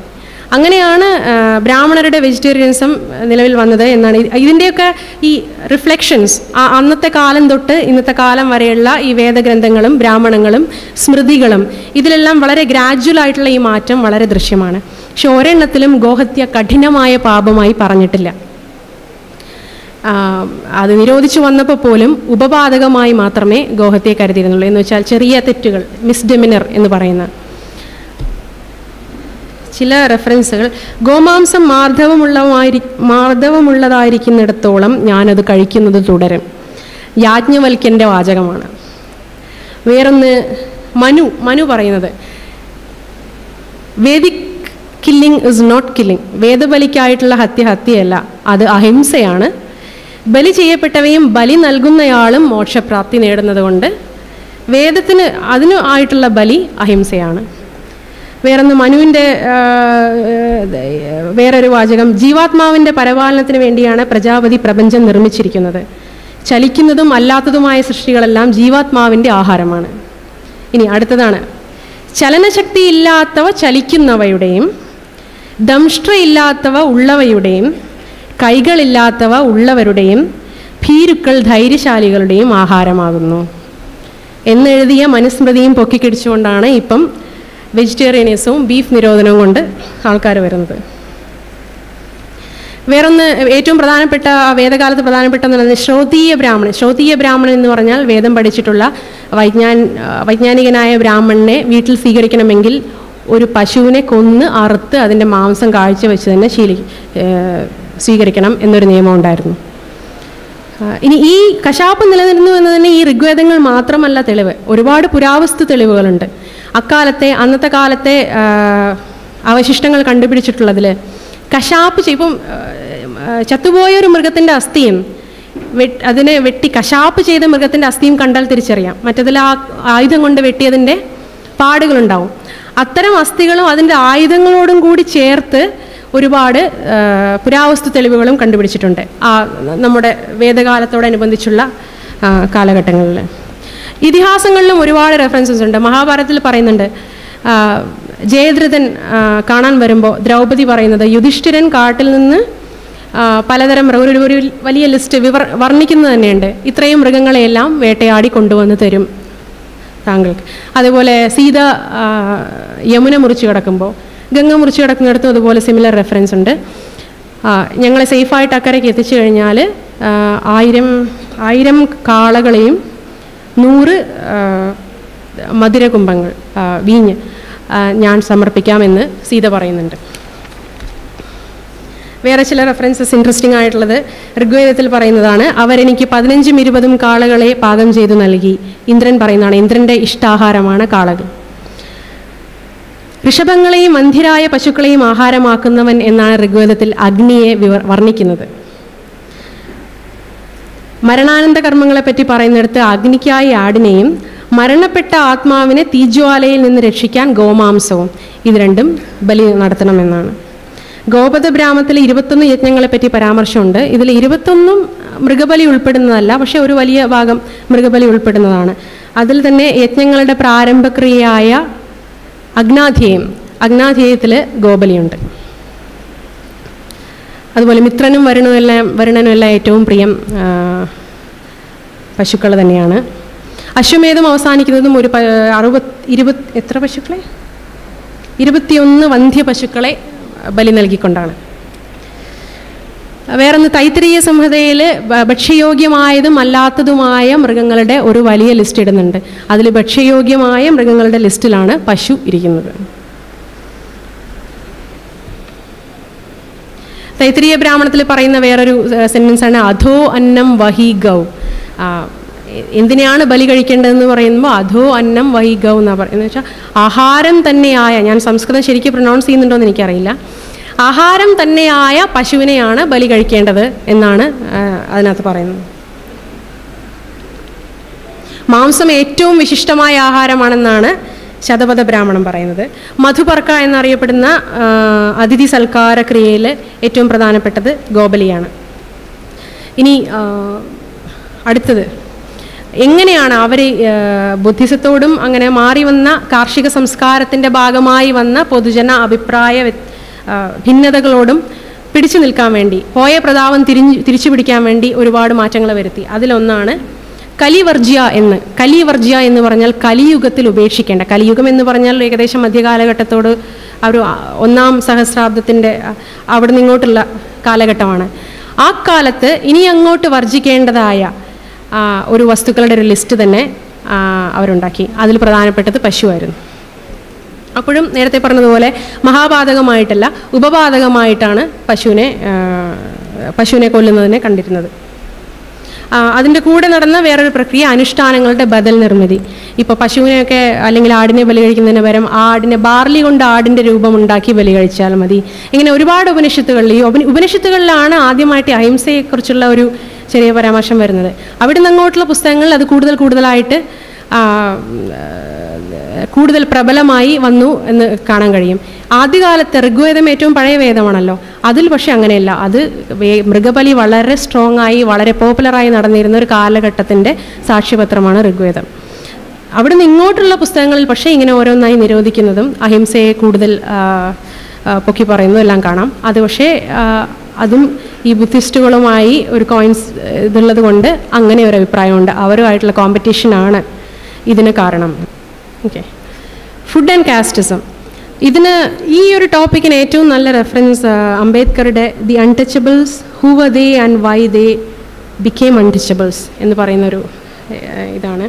അത് ഓൺലൈനിൽ അവൈലബിൾ ആണ്. It's worth reading. അംബേദ്കർ തൊട്ടുകൂടായ്മയുടെ ഒരു പ്രധാന കാരണമായി അല്ലെങ്കിൽ ഒരു പ്രധാന ട്രിഗറായി എടുത്തു കാണിക്കുന്നത് ഈ ഫുഡ് കൾച്ചറാണ്. ഈ ഗോമാംസം നിരോധിച്ച സമയത്ത് പൊതുവെ എല്ലാവരും ബ്രാഹ്മണർ വെജിറ്റേറിയൻസായി. ബ്രാഹ്മണരൊഴിച്ചുള്ള മറ്റു ഹിന്ദുക്കൾ ഇവർ ഗോഹത്യ നിരോധിച്ചപ്പം ബീഫ് കഴിക്കുന്നത് ഒരുപാട് പേരൊക്കെ നിർത്തി. അതിനും താഴെയുള്ള ഈ ഹിന്ദു എന്ന ഹൈറാർക്കിയിൽ അല്ലെങ്കിൽ ഹെജമണിയിൽ പെടുക പോലും ചെയ്യാത്ത ദളിതരും മറ്റു വർഗ്ഗങ്ങൾ എന്ന് വെച്ചാൽ ശൂദ്രൻ എന്ന് പറയുന്നത് വരേ ഉള്ളൂ ഹിന്ദു ഹെജമണിയിൽ അവരുടെ ആ ഒരു മതത്തിൻ്റെ ഡെഫിനിഷൻ. അതിന് താഴെയുള്ളവരൊന്നും ഈ ഗ്രൂപ്പിൽ പെടുന്നവരല്ല, അവർ പുറത്തുള്ളവരാണ്. അവരെ ദരിദ്രരാണ്. ഈ ധനിക വിഭാഗത്തെ, ഈ മേൽ വിഭാഗത്തെ ആശ്രയിച്ച് ആണ് അവർ ജീവിക്കുന്നത്. അതുകൊണ്ട് തന്നെ അവർ ഉപേക്ഷിച്ചിരുന്ന പശു, അവരുടെ വീട്ടിൽ ചത്തുപോയ പശുവിനെ അവർ ഭക്ഷിക്കില്ല. അതിനെ കൊണ്ടുവന്ന് ഭക്ഷിച്ചാണ് ഈ വിഭാഗത്തിന് ആവശ്യമായ ന്യൂട്രിയൻസ് ഒക്കെ ഒരുപാട് കിട്ടിയിരുന്നത്. അതുകൊണ്ട് തന്നെ ഈ സാമ്പത്തികമായ ഈ ഒരു ഫുഡ് ചോയ്സ് തിരഞ്ഞെടുക്കാൻ കഴിയുക എന്നതും ഒരു പ്രിവിലേജാണ്. അത് നമുക്കതുള്ളതുകൊണ്ട് നമുക്കത് മനസ്സിലാവില്ല. ബ്രാഹ്മണർ വെജിറ്റേറിയൻസ് ആയതും അവർക്കത് കഴിയാവുന്നതുകൊണ്ടാണ്. അതിന് ബദലായ ഒരു കൃഷി ചെയ്തുണ്ടാക്കാവുന്നുള്ളൊരു കപ്പാസിറ്റി അവർക്കുണ്ടായിരുന്നു. അതേപോലെ അതിന് താഴെയുള്ള ഹിന്ദുക്കളും അതുപോലെ ബ്രാഹ്മണരെ അനുകരിച്ച് ഒരുപാട് പേര് ബീഫ് ഉപേക്ഷിച്ചു. മാംസം അങ്ങനെ ഉപേക്ഷിച്ചില്ലെങ്കിലും ബീഫ് ഒരുപാട് പേര് ഉപേക്ഷിച്ചു. പക്ഷെ അതിനും താഴെ നിൽക്കുന്ന ഇവരെ ആശ്രയിച്ച് ജീവിച്ചിരുന്ന വിഭാഗത്തിന് പശു മാംസം, ഈ ചത്ത പശുവിൻ്റെ മാംസം ഉപേക്ഷിക്കുന്നത് അത്ര എളുപ്പമായിരുന്നില്ല. അത് അവരുടെ ജീവിതത്തിൽ അവർക്ക് ആവശ്യമുള്ള ന്യൂട്രിയൻസിൻ്റെ വലിയൊരു ഭാഗം വന്നിരുന്നത് ഈ ചത്ത പശുവിൽ നിന്നായിരുന്നു. അതുകൊണ്ട് തന്നെ അവർ ബീഫ് കഴിക്കുന്നത് നിർത്തിയില്ല. അതുതന്നെ തൊട്ടുകൂടായ്മയുടെ ഒരു വേദവ്യാസ സ്മൃതിയിൽ പറയുന്ന ഒന്നാണ്. ചെരുപ്പ് കുത്തികളും സൈനികരും അലക്കുകാരും നടന്മാരും ചണ്ഡാളരും ദാസരും ഗോമാംസം ഭക്ഷിക്കുന്ന ആരും അന്ത്യാജൻ ആകുന്നു. അന്ത്യാജൻ എന്ന് പറഞ്ഞാൽ അയിത്തക്കാരൻ എന്നാണ് അർത്ഥം. അങ്ങനെ കാസ്റ്റിസത്തിൻ്റെ അല്ല, കാസ്റ്റിസത്തിൻ്റെ ഭാഗമായിട്ടുള്ള അൺടച്ചബിലിറ്റിയുടെ വലിയൊരു കാരണമായി അംബേദ്കർ ചൂണ്ടിക്കാണിക്കുന്നത് ഈ ബീഫ് കഴിക്കുന്ന ശീലമാണ്. ഈ ബീഫിനെ പൊളിറ്റിക്കൽ ആയിട്ടുള്ള ആവശ്യങ്ങൾ ഉപയോഗിക്കുക എന്നുള്ളത് വളരെ റീസെൻ്റായിട്ട് കഴിഞ്ഞ നൂറ്റാണ്ടിൽ വന്ന ഒരു പ്രതിഭാസമാണ്. എന്ന് വെച്ചാൽ നേരത്തെ പറഞ്ഞതുപോലെ മതങ്ങൾ പൊതുവെ നിലനിൽക്കുന്നത് അവർക്കൊരു കളക്റ്റീവായിട്ടുള്ള പാടില്ലായ്മകളുടെ പുറത്താണ്.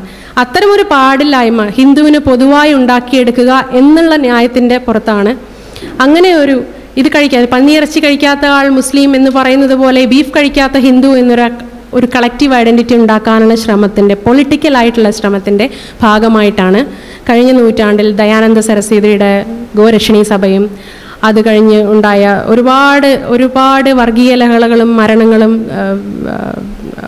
ഇതിൻ്റെ പേരിലുണ്ടായിട്ടുണ്ട്. അതിലേക്കൊന്നും കടക്കുന്നില്ല. പക്ഷേ അതിൻ്റെയൊക്കെ വലിയൊരു റീസൺ ഈ കൾച്ചറൽ ഐഡൻറ്റിറ്റി, ഈ പാടില്ലായ്മകളുടെ പുറത്ത് ഒരു കൾച്ചറൽ ഐഡൻറ്റിറ്റി ഉണ്ടാക്കിയെടുക്കാനുള്ള ഒരു ശ്രമമാണ്. അതിൻ്റെ ലേറ്റസ്റ്റ് ആയിട്ടുള്ള റിഫ്ലക്ഷൻസ് നമ്മൾ ഈയിടെ കണ്ടതാണ്. അതിനെക്കുറിച്ച് കൂടുതൽ പറയുന്നില്ല. സോ ഐ തിങ്ക് എന്തെങ്കിലും ചോദ്യങ്ങളുണ്ടെങ്കിൽ. ഈ പിന്നെ ഗമ്മ് നിരോധിച്ച ടാബുവിൽ പെടുത്താവോ ശരിക്ക്? ഇപ്പം ഗമ്മില് ബബിൾ ഗമ്മ് നിരോധിച്ചെന്ന് പറഞ്ഞല്ലോ ആയുർവേദം, അത് യഥാർത്ഥത്തിൽ ടാബു എന്നുള്ള ആ സങ്കല്പത്തിൽ ഉൾപ്പെടുത്താവുന്ന കാര്യമാണോ? കാരണം വെച്ചാൽ അത് നമ്മൾ മദ്യനിരോധനം പോലെ അങ്ങനെ ഒരു നിരോധനം എന്നുള്ള രീതിയിലല്ലാതെ മതവിശ്വാസവുമായി ബന്ധപ്പെട്ടിട്ടുള്ള ആണല്ലോ. ശരിയാണ്, അത് കൾച്ചറൽ ടാബു അല്ല, അത് ഒരു പ്രത്യേക കാരണം കൊണ്ട് വന്ന ഒരു ടാബുവാണ്. അത് ഈ പ്രഗ്നൻസി ടാബു ഒക്കെ പറയുന്നല്ലോ, അത് പ്രഗ്നൻസി ടാബു എല്ലാം ഇത്തരം വിശ്വാസം ഇങ്ങനെ മതവുമായി ബന്ധപ്പെട്ടതല്ല. പൊതുവെ ഇത് കഴിച്ചാൽ ഇത് സംഭവിക്കും എന്നുള്ള ഒരു തെറ്റിദ്ധാരണയുടെ പുറത്ത് അത് ഒരുപക്ഷെ അവർക്ക് അങ്ങനെയുള്ള ചില കേസസ് ഉണ്ടായിട്ടുണ്ടാവാം. അതിനെ ആ പാറ്റേൺ സീക്കിംഗ് വെച്ച് അതിനെ കണക്ട് ചെയ്ത് കൊണ്ടുവന്നിട്ടുള്ള ടാബൂസാണ് പ്രഗ്നൻസി ടാബൂസ്. അതുപോലെ ഇത് വൃത്തി എന്നുള്ള അല്ലെങ്കിൽ പ്രാക്ടിക്കലായിട്ടുള്ള ഒരു കാരണം കൊണ്ട് വന്ന ടാബുവാണ് സിംഗപ്പൂരിലെ ചൂയിങ്കം ടാബു. അത് കൾച്ചറൽ ടാബു അല്ല. പിന്നെ അതുപോലെ ഈ വെജിറ്റേറിയനിസം എന്ന് പറയുന്ന യഥാർത്ഥത്തിൽ അടുത്ത കാലത്ത് പാശ്ചാത്യ സ്വാധീനം കൊണ്ട് വന്നതാണല്ലോ. ഈ പാശ്ചാത്യരായിട്ടുള്ള ആളുകളാണ് യഥാർത്ഥത്തിൽ ഈ വെജിറ്റേറിയനിസം ഏറ്റവും കൂടുതൽ അടുത്തായിട്ട് സ്വാതന്ത്ര്യ സമരത്തിന് ശേഷം ഈ പിന്നെ കൊണ്ടുവരുന്നത്. ഇപ്പം ഗാന്ധിയുടെ തന്നെ കാര്യം പറയുന്നത് വെച്ചാൽ മഹാത്മാഗാന്ധിന് ഇന്ത്യയിൽ നിന്ന് പോകുമ്പോൾ അത്യാവശ്യം നോൺ വെജിറ്റേറിയൻ ഒക്കെ, അതായത് മുട്ടയൊക്കെ കഴിക്കുന്ന ആളായിരുന്നു. പിന്നീട് ഇംഗ്ലണ്ടിൽ പോയതിന് ശേഷമാണ് പ്യൂർ വെജിറ്റേറിയനായിട്ട് ഗാന്ധി തിരിച്ചു വരുന്നത്. ആട് വെജിറ്റേറിയൻ ക്ലബിലൊക്കെ അംഗമായതിനു ശേഷം ഒരു വൈദേശിക സംസ്കാരമാണ് യഥാർത്ഥത്തിൽ.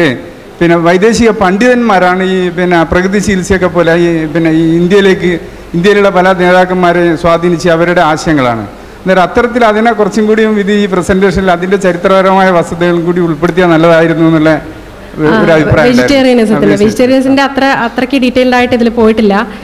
പറഞ്ഞത് ശരിയാണ്. പക്ഷേ ഇവിടെ ഇന്ത്യൻ സാഹചര്യത്തിൽ വെജിറ്റേറിയനിസം എങ്ങനെ ബ്രാഹ്മണർ അതൊരു സ്ട്രാറ്റജി ആയിരുന്നു. ആ സ്ട്രാറ്റജി അവരെങ്ങനെ ഉപയോഗിച്ചു എന്നുള്ളത് മാത്രം. അത് കുറച്ചുകൂടെ പഴയതാണല്ലോ, പിന്നെ കഴിഞ്ഞ നൂറ്റാണ്ടിനൊക്കെ എത്രയോ മുമ്പുള്ള കാര്യമാണ്. ആധുനിക വെജിറ്റേറിയനിസം, വീഗനിസം, ഇപ്പം നേരത്തെ പറഞ്ഞ ഓവോലാക്റ്റീവ് വെജിറ്റേറിയനിസം, ഇതെല്ലാം വന്നത് ഒരുപാട് പുറത്തുള്ള സമൂഹങ്ങളിൽ നിന്നാണ്. അതിൻ്റെ പ്രധാന കാരണം നേരത്തെ പറഞ്ഞതുപോലെ നൗ ഇറ്റ്സ് പോസിബിൾ. ഇപ്പോൾ അങ്ങനെയുള്ള ഫുഡ് ചോയ്സസ് അല്ലെങ്കിൽ ഫുഡ് കൾച്ചർ, ഇപ്പോൾ നമുക്ക് എല്ലാ പോഷകങ്ങളും എവിടെ നിന്ന് എന്തൊക്കെ പോഷകം കിട്ടണം എന്ന് നമുക്കറിയാം. അതിനനുസരിച്ച് സമീകൃത ആഹാരം ഉണ്ടാക്കാനും നമുക്കറിയാം. ഈ ഒരു പോഷകം നമുക്ക് കിട്ടുന്നില്ലെങ്കിൽ അതിന് വൈറ്റമിൻ ടാബ്ലറ്റ് വാങ്ങി കഴിക്കാനും നമുക്കറിയാം. അത് ഇന്നത്തെ സമൂഹത്തിൻ്റെ ഒരു പ്രിവിലേജാണ്. ആ പ്രിവിലേജ് പൂർവികനില്ലായിരുന്നത് കൊണ്ട് തന്നെ അങ്ങനെ ഒരു പ്രിവിലേജ് ഇല്ലായിരുന്നത് കൊണ്ടുകൂടിയാണ് നമുക്ക് വലിയ ബ്രെയിൻ ഉണ്ടായതെന്നാണ് പറയുന്നത്. എന്നുവെച്ചാൽ മാംസാഹാരവും കുക്ക്ഡ് ഫുഡും കഴിക്കുന്ന സമൂഹങ്ങൾ മാത്രമേ ആ തലച്ചോറ് വലുതാകുക എന്നുള്ള പ്രതിഭാസത്തെ അതിജീവിച്ചിട്ടുള്ളൂ. ഇല്ലെങ്കിൽ തലച്ചോറിന് വേണ്ട എനർജി ഉണ്ടാക്കാൻ അല്ലെങ്കിൽ നേടാൻ കഴിയാതെ വംശം അറ്റുപോയനെ. ലോകത്തിലെ വിവിധ സംസ്കാരങ്ങളിലെ ഭക്ഷണശീലങ്ങളെ വിലയിരുത്തിയ അനുപമ അനമങ്ങാട് എം ജി രാധാകൃഷ്ണൻ്റെ വാക്കുകൾ ഉപയോഗിച്ച് പറഞ്ഞാൽ other ways of seeing, understanding and ബീയിങ്ങിനെ നിഷേധിക്കുകയും അങ്ങനെ അധിനിവേശാത്മക പാശ്ചാത്യ ആധുനികതയുടെ പ്രതിനിധിയാവുകയും ചെയ്തു എന്ന് ഞാൻ ആരോപിക്കുന്നു. അതൊരു ചോദ്യമല്ലാത്തോണ്ട് ഓക്കെ. വേറെന്തെങ്കിലും ചോദ്യങ്ങളുണ്ടോ? അനുപമ അനമങ്ങാട്.